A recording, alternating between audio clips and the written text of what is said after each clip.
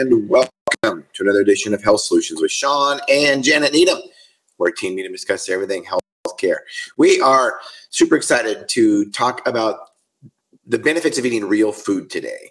Dr. Jay Wrigley is having some technology problems logging on. Hopefully we'll see him a little bit later. If not, Janet and I can discuss. But this is where Team Needham discusses everything about healthcare on Health Solutions Podcast. We have been doing this for almost 5 years now. We're going on our 500th episode coming up in October. Stay tuned for that. It will be a special edition. And we're just super excited to be educating and empowering individuals to take charge of their own health. And that's what we've done at Moses Lake Professional Pharmacy for almost 26 years now, and we'll continue to do so. So let's discuss the benefits of eating real food. First of all, let's define what real food is, Janet. So real food means to me something that is close to the earth, that rots if it's not prepared or stored correctly. It's nothing out of a box. I do still think canned food or frozen food could qualify as this, but we're talking things that grow from the earth or live on the earth. Yeah, and if you think about how humans thrived for thousands of years, it was on real food. It was on the plants they could pick, the berries they could pick, the fruit they could pick, the vegetables they could pick, and the meat they could eat, whether it be fish that they fished for or whether it be animals they hunted. So the closer we can get back to how our ancestors ate, and when I mean ancestors, I don't mean our grandparents necessarily, because as we get further along in generations, eating bad has been a generational thing over the last 3 or 4 generations, really. It really started in the 50s. So many people's grandparents, grew up in the 70s now, which is when I grew up. So don't necessarily eat how I grew up, because I grew up with a lot of processed foods. Go back a couple hundred years, or even think about thousands of years. What did they do thousands of years ago? They hunted, they fished, they ate plants when they could. They could store some of the plants, maybe, if they canned them thousands of years ago. I don't think they had canning techniques, but they did have some kind of preservative techniques. So eat like our ancestors did. That being said, red meat has been vilified since the 1960s, I think. And just think about that with our ancestors. If red meat was bad for humans, we would not be around, because our ancestors thrived on red meat, whether it be dairy, or whether it be cattle, whether it be lamb, whether it be goats, whether it be deer, whether it be elk. Our ancestors thrived on red meat. Red meat is not bad for you. It is good for you. In fact, you cannot, I repeat this, you cannot eat too much red meat. So where we go wrong in our society is we've just made food way too convenient. And Shawn and I are just as guilty. There's times where, you can't go to your pantry or your fridge or freezer to actually access food and make it. So you eat out. And sometimes that is part of the life we live in. However, we can still make better choices as we travel or as we are at work and things like that. And the reason we talk about whole foods is because usually that's where our nutrients are coming from. Sometimes we do have to supplement for certain nutrients, but by far, most of our vitamins and minerals are going to come directly from our food sources. So variety is important, as well as balancing what our caloric needs are. So what goes wrong with the processed foods is that it's so caloric dense. It's so full of just, you might as well say almost powdered sugar, because the sugar amounts in processed foods to make it taste better or maybe last longer actually puts our body in a state of crisis, because before we even get it into our stomach, you have the process in your mouth of digestion starting, and our insulin just goes off the chart. And then by the time we've finished, like for example, cereal.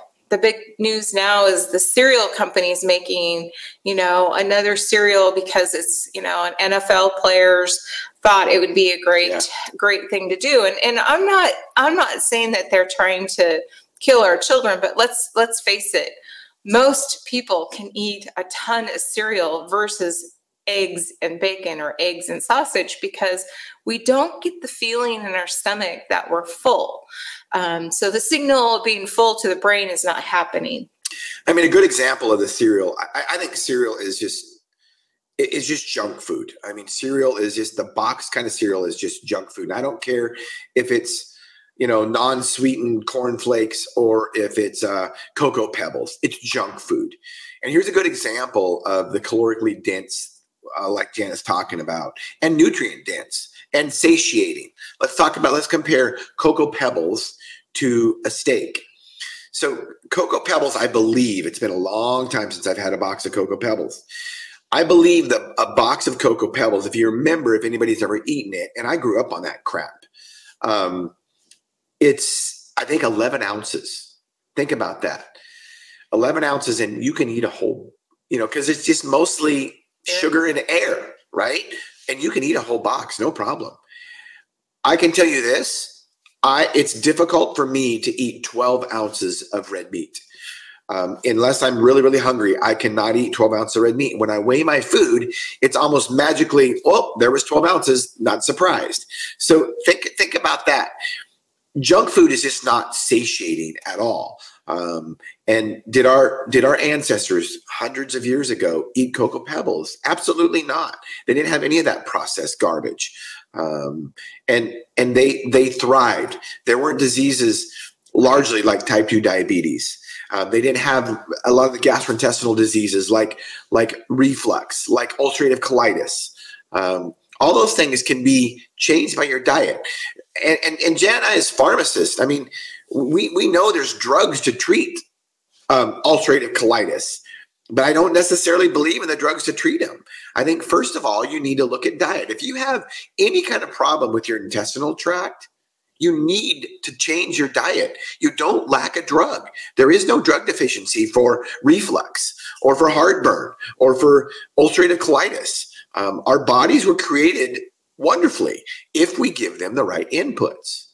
Right. And so today on social media, one of the first things that I read was, and she's one of our followers, is, why do I feel hungry throughout the day if I eat breakfast? Well, I think that answer of metabolism is different for each person. And I think we need to just kind of be very mindful of that. I'll use my 2 kids for an example. Even from the time I carried them in the womb, I could tell a difference between the 2 individuals. My oldest man, when he's hungry and he's hungry now and he eats. My youngest, not so much.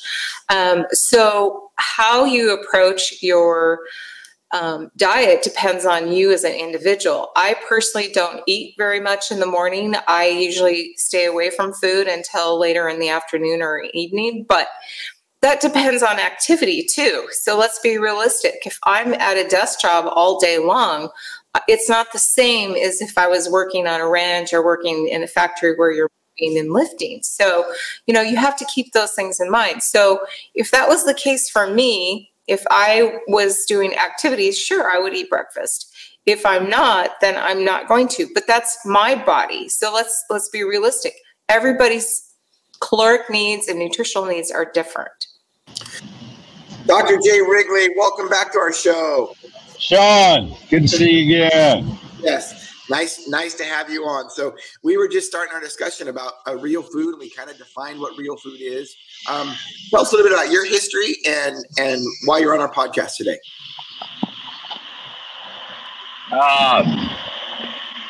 Let me get that one more time because we had a little problem with audio for a second.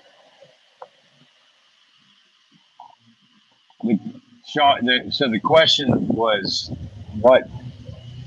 Well, tell us a little bit about your history and why you're on our podcast today to talk about real food.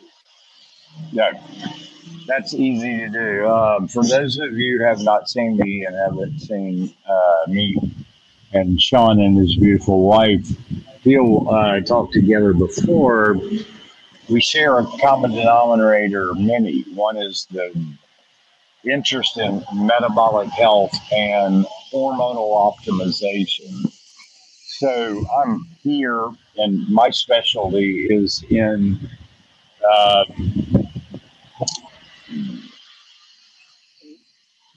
female hormonal optimization.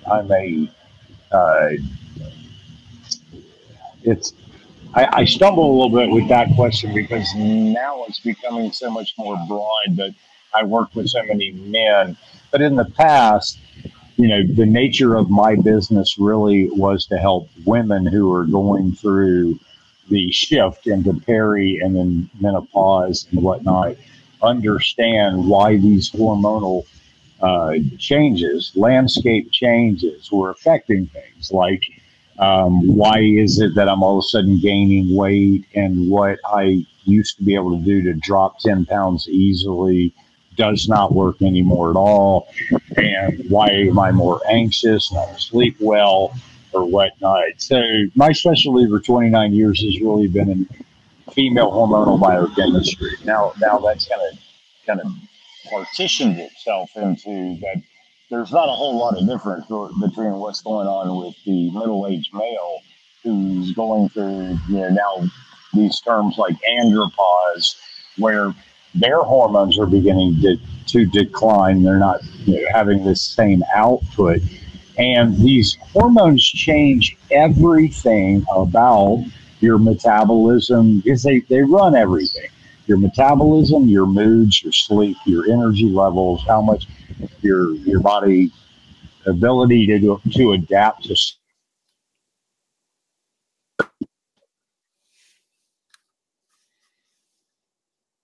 Looks like we might. I know he's having some internet issues. Looks like we might have lost Dr. Wrigley.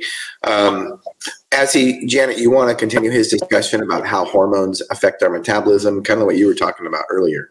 Right. Well, just to piggyback on what he said, for most people, as we go through menopause or perimenopause, our body's in a huge shift. So everything that's working together as it did before is changing. And so that's why optimizing things back to a better place makes it better for women to transition.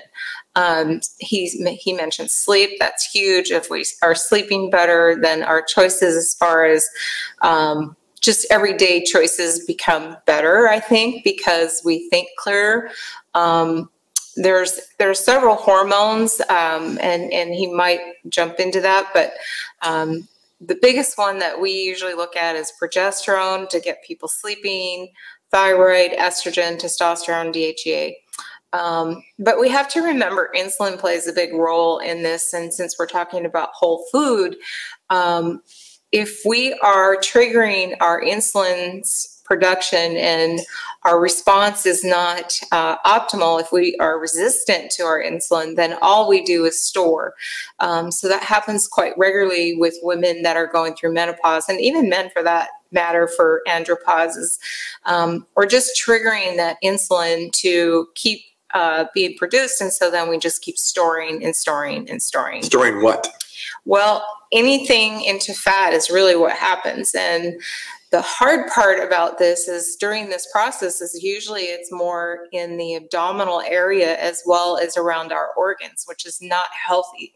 That's why it's called visceral fat. Right. So that's why it's really something that needs to be addressed, because if you have fat sitting around your organs, like Shawn said, visceral fat, then chronic illnesses and diseases become a part, unfortunately, of your daily existence. And we want to avoid that because we live longer, we feel better, we have, much more quality in our life, and our life expectancy goes up with the less amount of gaining of that type of fat. And definitely a higher quality of life usually. So insulin is a hormone. It's a peptide hormone. Peptide meaning it has amino acid groups in it. And it is definitely a hormone. One of them, there's when people think hormones, they think sex hormones like estrogen, progesterone, testosterone. But, hormone is a very general term, very broad term. And insulin is definitely a hormone. So if insulin is bad, and let me clarify that. I mean, we will die without insulin. Type 1 diabetics don't make enough insulin, and they die. They become emaciated because they can't take up glucose into their cells. So they literally starve to death. So we will die without insulin. But what has happened over the last century or so, or at least the last 50 or 60 years, is most of us have too much insulin floating around. And I will tell you this, I will say this, if there is one test that you can do to check your metabolic health, check your fasting insulin. That is probably the most important indicator of metabolic health, in my opinion, as far as the test goes. I mean, the best indicator of metabolic health is the mirror, in my opinion. You can just look at somebody and see if they're metabolically healthy. So if somebody's insulin is high, then Janet, what do you do about it if their insulin is high? Well, there's several things that you need to look at. First of all, when we approach helping women and men with their changes, we address sleep, because if you're not sleeping, again, your choices aren't well, your body's not healing. And then usually we look at the different hormones. For men and women, testosterone is huge because that helps with rebuilding muscle and maintaining muscle mass. And, you know, we're not talking about the bodybuilder or the gym rat situation. We're just talking about optimal levels that help improve your body's ability to rebuild muscle tissue, connective tissue. So if we can do that, then obviously somebody's metabolism is increased, as well as making sure their thyroid gland is working properly. Because if that's not happening, then of course, then that's going to trigger another cascade of just storing versus actually burning that caloric intake. So thyroid and testosterone hormone can help to normalize insulin levels. What does food have to do with this, Janet? Can you just take testosterone and thyroid, not to worry about what you eat? No, not at all. So they're all pieces of the puzzle. You know, our society and our healthcare, sick care model always just looks at compartments.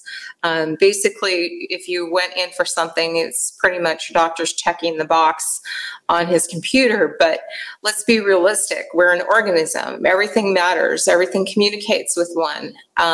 So if you keep triggering the response of more sugar, more sugar, more sugar, in the types of foods that you're choosing, i.e. processed rather than real raw foods, then you keep telling your body, hey, I need more insulin. Well, it gets overwhelmed. It doesn't know what to do, because if the cells can't take the glucose inside to work, then all it says is store, store, store, store, store.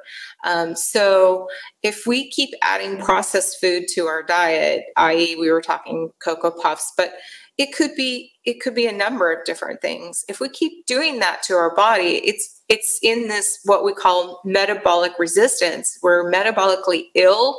We're just in a state of stress because our body's saying, help, I don't know what to do. And really it's from too much glucose floating around your blood. And your body says, okay, I need to take that glucose and put it somewhere in the body. So it releases insulin to take the glucose out of the blood. But your body shouldn't have high glucose all the time. No. And so one of the ways to lower your glucose and hence lower your insulin levels is to fast. Just don't eat. And if you think about, ancestrally speaking, thousands of years ago, think about how our ancestors ate. I mean, there were times where literally they didn't eat, besides very small meals that they might have picked some berries and stuff like that, but not enough to sustain themselves. They didn't eat for days. Then they would hunt and they would eat pretty well for a couple days, and then they wouldn't eat for days. Our body was used to fasting. And proof of that is we're good at storing fat. That's why most Americans are fat, because we're good at storing fat. For when we didn't have food in front of us. Now, unfortunately, most Americans and I'm going to just almost say all Americans. I don't use words like that very often, but almost all Americans, we have an unlimited access to food, especially when we get home. I mean, if you look at what we have access to at home, whether it's in our freezer, whether it's in our fridge, even if it's good food, even if it's real food like we've been talking about, we have access to unlimited food, and that can be a problem. So fasting will lower your blood sugar and lower your insulin levels. And anybody that's type 2 diabetic, if you want to see if type 2 diabetes is reversible, fast for 24 hours and see what happens to your glucose. And if any doctor tells you that fasting is dangerous, get a new doctor. Yeah, and I think one of the things that we follow, a fitness coach, and Kathy Kotea, she talks about your macros and different things like that. Well, I agree with her. We need to have the big parts of our nutrition, but the other part that's missing is serving sizes, because even in countries like Hong Kong and Japanese countries, they may still have a McDonald's and they may might go to it, but they don't supersize everything like how we do. And they also are very immobile. Even though they live in cities, they walk more than we do. They move more than we do. So I think proportion sizes for whether it be a drink or your meal is just overlooked a lot. So if you're not sure, I don't run around with the scale, but figure out how much a serving really is, because a lot of times when we are using the processed food, if you look at the back of it and the ingredients, many times it's like 20 different ingredients versus 1 or 2. And on top of it, the serving size of that little container says 1 or 2. Well, if it's 2, then, if the serving size is 180 of calories and you ate the whole bag, that's 360 calories right there. So it's really deceiving. And then we add things in our society called like Coca-Cola or our drinks from Starbucks. And those things, if you measured out how much sugar was in each serving, it is unreal. I mean, Shawn and I grew up at the time where Kool-Aid, if you ever made Kool-Aid from the package and actually saw how much sugar went into that, I mean, that's kind of the same concept that I'm trying to relate, is that, don't fill yourself with liquid sugar all day long. And that will help with your metabolism too, because you're just dumping sugar where your body is just screaming, I don't know what to do with it. So all it can do is store. And let's compare real food to a can of Coca-Cola. Right. A can of Coca-Cola has as much sugar as 15 oranges. I dare anybody to eat 15 oranges. But how many cans of Coke could you drink? I can drink 3, 4 in a row, no problem. That's why I just don't buy it, because I would drink it. So real food is just satiating. Here's another thing. Janet talked about measuring food or weighing food, and I mentioned that a little bit too for portion control. Let me tell you this. I think that can be important, and it's a good tool, kind of like if you measure your calories. I think it's good for you to do that and maybe for indefinitely, if that's what you do. I used to measure my calories and I would track them and I would weigh my food. And after you weigh your food a few times, you can kind of tell what portion sizes are. So you don't have to weigh it as much anymore, because you can tell what, it's 6 ounces of steak or whatever. And then you can track your calories. I haven't been tracking my calories for over a year now. I tracked it for about 5 or 6 years, very religiously. I don't do it anymore. And I kind of know what to eat. I know when I haven't eaten good. I know when I've eaten well. Here's the thing. If you eat real food, after you get good at it, and if you focus on real food, you don't need to track your calories. I mean, think about this. Think about what our ancestors did. When our ancestors killed a deer or, whatever animal it was in the wild, did they say, well, I wonder how much protein this has in it? And I know we talk about maximizing our protein a lot. And I think that's important. But if you eat real food, especially focus on meat, you will maximize your protein. And you don't have to worry about macros. They'll just fall into place. Our ancestors didn't say, well, how much carbohydrates does this have in it? Or how much fat? No, not at all. I mean, they just ate it. And I think that's a good example of why you really don't have to track your macros. You really don't have to weigh your food if you eat the right things. Right. But I think you need to know what that means. Correct. That's the problem. Many times people forget, hey, I didn't count this. I didn't count that. I didn't count this. And I didn't count that. And they just mindlessly, I see people at work all the time. They're mindlessly having snacks. They're mindlessly eating. And that's not what we're meant to do. I think like Shawn indicated is that our ancestors would sit down and actually eat together. So it wasn't just about the food, it was gathering. And also we have this obsession, I think, that we're not going to have enough food because we've been told, if like we grew up, we wouldn't have enough farmers to have food on the table. So, we went crazy and we made all these processed things that are in the middle aisle. So, our approach when we actually go to the grocery store is we do the perimeter. We stay away from the inside aisles as much as we can. And the other point I want to make is, and I hear this all the time, is everybody seems to want to tell the story that fresh food and real foods are really expensive and they're not able to purchase them. Well, we live in a smaller community where we have farmers around us, and there's wonderful farmers markets. We've had several pharmacy students that came through, and that's how they shop. They went on Wednesday or Friday or Saturday to the farmers market to get their real produce. And that happens around us. So just look. And usually those things are much cheaper than even the grocery store. But here's what I also tell people. Those boxes of cereal are super expensive and they do not serve as much as a carton of eggs. And if you don't believe me, try it. Try seeing how many eggs you can eat versus boxes of cereal. It's unbelievable. There's no comparison. And the other point I like to make to people is this is not just your food budget. This is also your health budget. Let's be real about it. You're investing in healthy foods, you will have usually healthier outcomes. The more you clean that up, the less likely you're going to be sick. If you do get sick, you heal faster.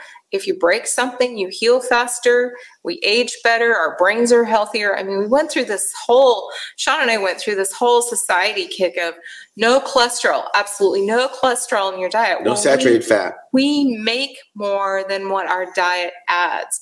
I think it's not just the cholesterol that was the problem. It was all the sugar. And so we went through, oh my gosh, low fat as you can have, more carbs. And right now we're in this phase where even our government is saying, oh, kids need more sugar. That's the last thing that kids and adults need in our country. When 74% of Americans are overweight or obese, and our children are about 50%, what we've been doing in the last 3 decades is insane. It's insane. It's called insanity. We keep repeating the same thing over and over again. So let's get back to the real food, which actually I think tastes better in a lot of ways. And, we don't have to drink that. Let's drink water. Water's good for us. And let's go back into the pricing comparison. I'll use the Cocoa Pebbles and beef analogy. I don't know how much a box of Cocoa Pebbles is, but it's easy to eat a box of Cocoa Pebbles. I'm guessing a box of Cocoa Pebbles now is going to be around $5. We just bought 18 eggs yesterday, and you can get them a little bit cheaper if you buy them in the 60 count. And you can really get eggs for 10 cents each, probably. Well, think about that. How many eggs can you, if you buy them in quantities, you can get eggs for 10 cents an egg. So how many eggs can you actually eat? When I'm really hungry, I can eat 3. So eating healthy is inexpensive. Don't buy the lie. And I don't necessarily, when we talk about grass-fed beef or organic, and here's my opinion of that. I think organic, and we had a podcast just dedicated to organic farming. And here's my opinion about that. If it makes you feel better, great.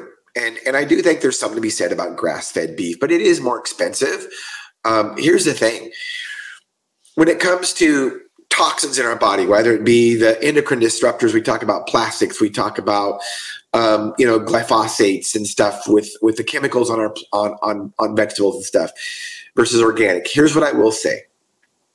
First of all, get the big points first, okay? Eat better, stay away from junk food, eat real food, eat whole foods, sleep right, and move. And your body will be more prepared to detox yourself. We're going to be hit with toxins no matter what we do. Our body is designed pretty well. We have a livers and kidney. Our liver and kidney is designed to eliminate toxins.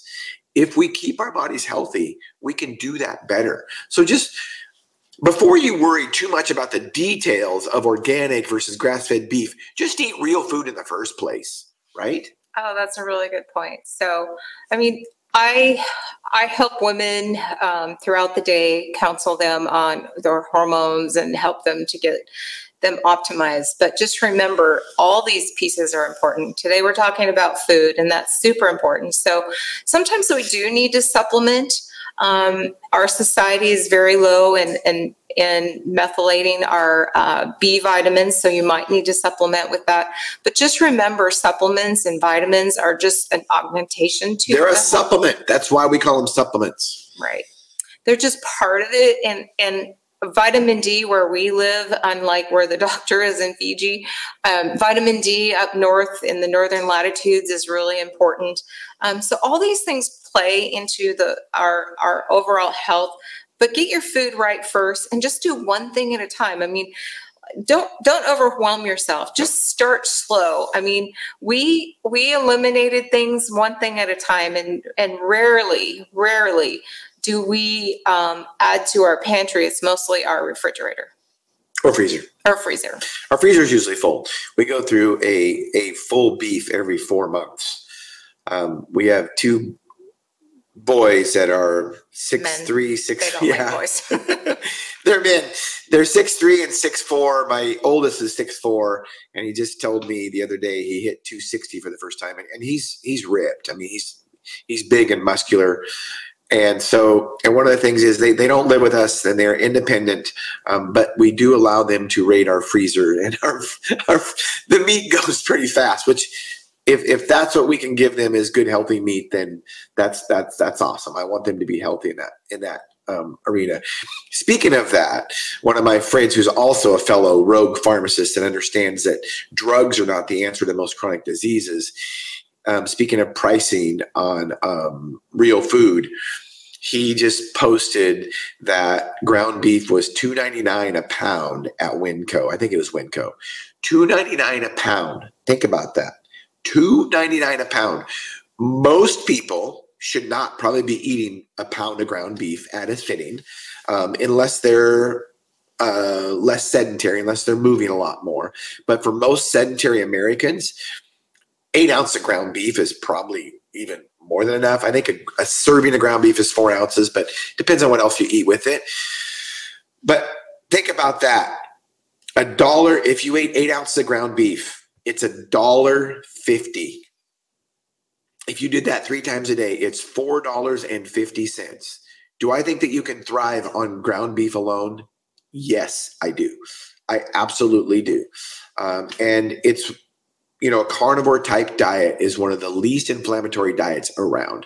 Nobody is allergic to red meat. There's a few cases, but it's very, very far and few between. And just remember, those animals were created to take grass and plants and concentrate them with all those nutrients that are in the plants, concentrate them in their own meat.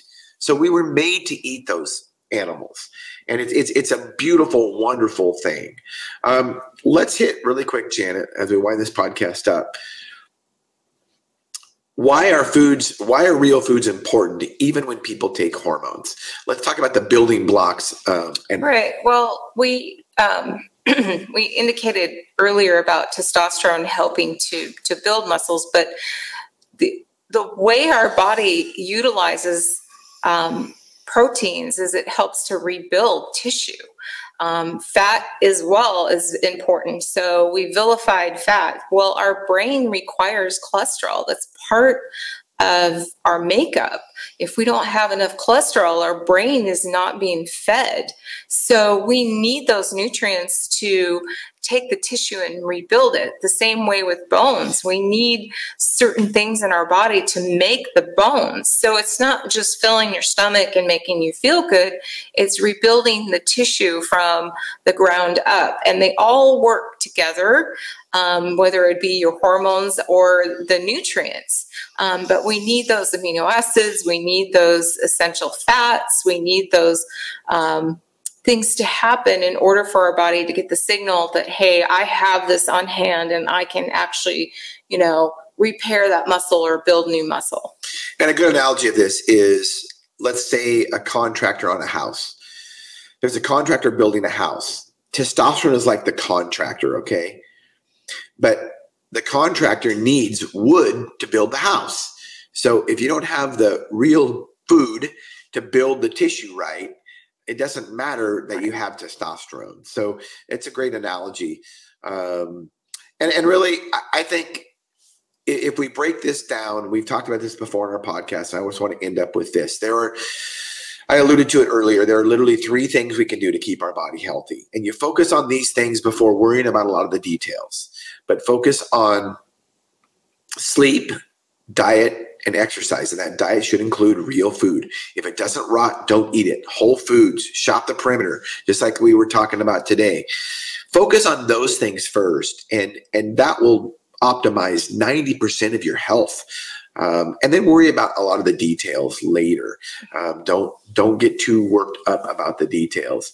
And I say those in order specifically. Sleep trumps everything. If you're not sleeping, your body can't repair itself.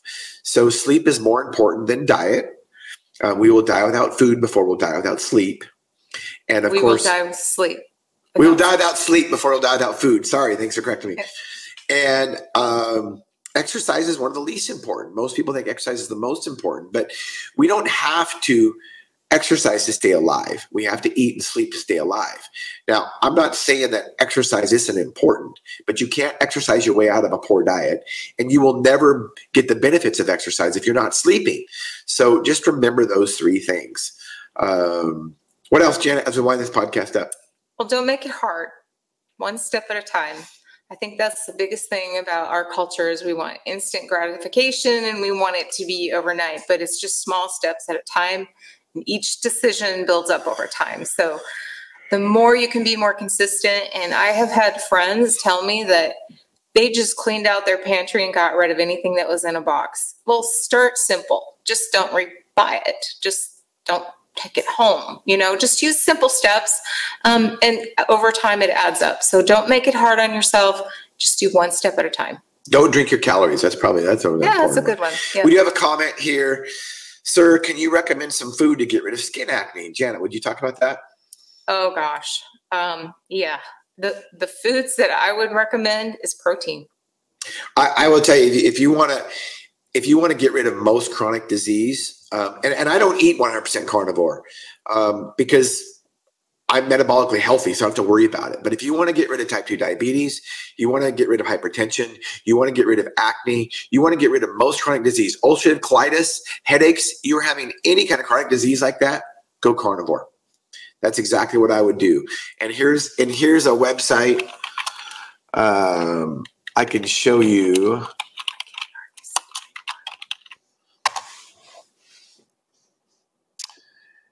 Dr. Shawn Baker, we've interviewed him a couple times on the carnivore diet, and he has been eating strictly carnivore. I say that loosely because he has cheated a few times. He has shared that. But here's Dr. Baker. Just Google Dr. Shawn Baker or carnivore diet. And that is a way to get rid of a lot of chronic disease. Do that for 90 days and see how those diseases progress. Remember, Jan and I are 2 pharmacists that don't believe in medications to treat most chronic disease. That's very powerful coming from 2 pharmacists. So that also means that most of this stuff can be controlled by diet. You know, headaches, ulcerative colitis, blood pressure. You don't lack a drug. You know, that's not the way your body was created. So just remember that. Our diet is important. Focus on real food. Also, remember to follow us. We stream live on Facebook. We stream LinkedIn, YouTube, Twitter. Please go follow us there. Share this. Comment. Let us know what other topics you'd like to hear or see. We really appreciate all of our listeners and viewers, and we are looking forward to our 500th episode. And that's about it.